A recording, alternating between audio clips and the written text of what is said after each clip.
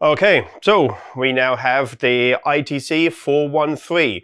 Now this is going to be a game changer to the ITC department. ITC is Intelligent Traffic Camera, and of course this product is incredibly feature rich.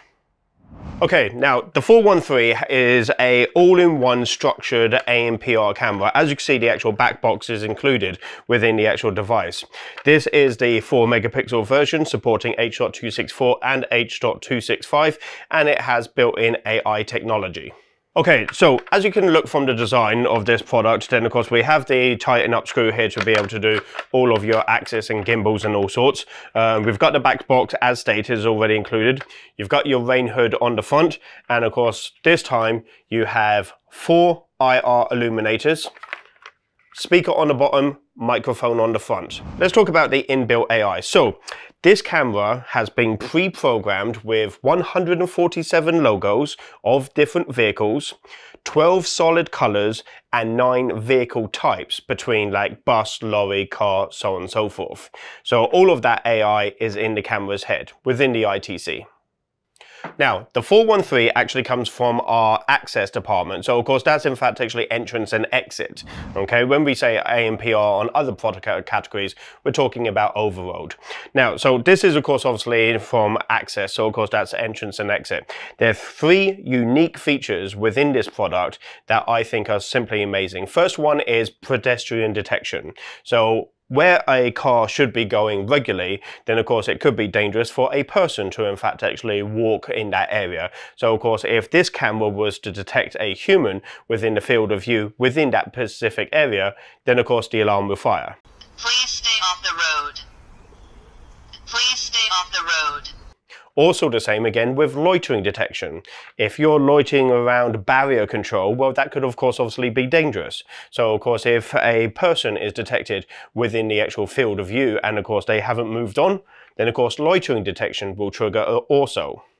Now, another feature, final feature for this particular element is, of course, obviously unlicensed detection, okay? So, of course, the camera has been designed to look at vehicle shapes, look at vehicle logos, colors of the vehicle. However, though, if that vehicle did not have a registration plate and it was unlicensed, then, of course, it would trigger the alarm on the product as well.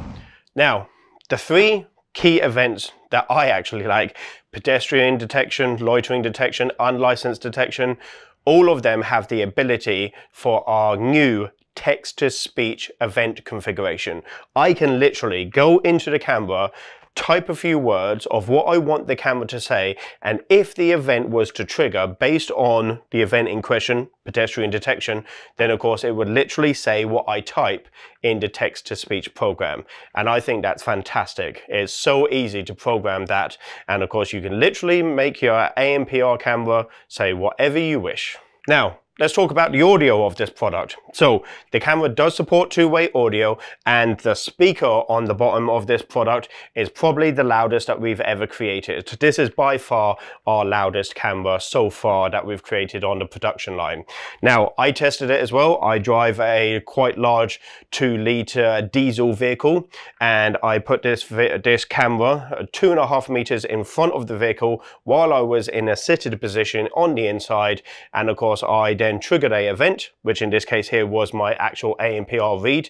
It read it back to me, I heard it perfectly, and whenever I did a 2-way audio challenge using the computer or DMSS, I can hear the camera just fine all the way over the large sounding engine that I have within the vehicle. I could hear it just fine. This is by far our loudest camera. So with the audio settings, 2-way audio on this product is definitely feasible. You could in fact actually say, log into the actual camera, have a dialogue with somebody, say, sorry, your vehicle is not known by the system. They will hear that because of the volume of this product.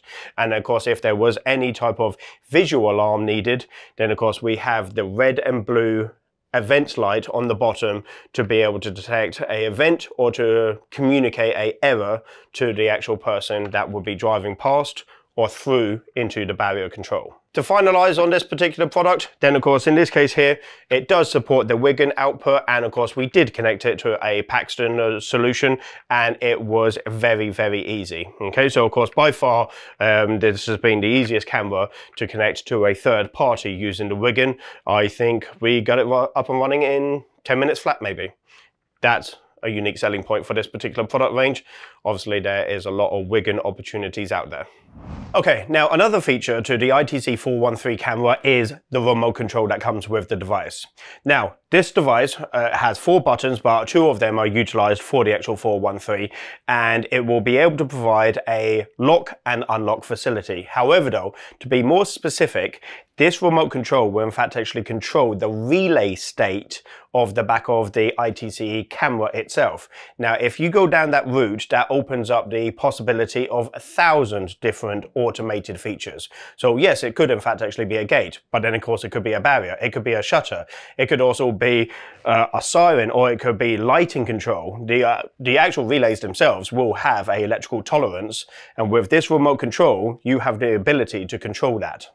The camera has a built-in frequency detector of 886 megahertz, which is of course obviously the same frequency as this remote control. But because it's a standard 868, then technically speaking, it doesn't actually have to be this remote control. You could use any form of 868 remote control to be able to control the state of your ANPR camera. For configuring the actual 413, that is incredibly simple. So of course, back in the day when we had the 237, 215, the rules were simple. You had to do your detection area, then you had to do your detection line. Whenever the car went through, then of course it would capture an ANPR read. You don't need to do any of that with this particular product. Actually, this camera detected my vehicle going by just straight out of the box. I hadn't even visited that part of the actual camera's configuration.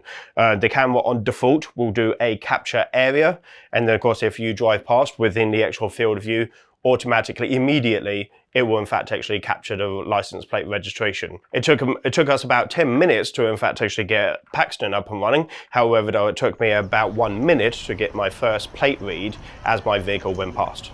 NV71MYB, welcome to Dahua Technology. Okay, so I think the 413 ITC camera is a brilliant product. So, like, subscribe, and hit the bell. all the best.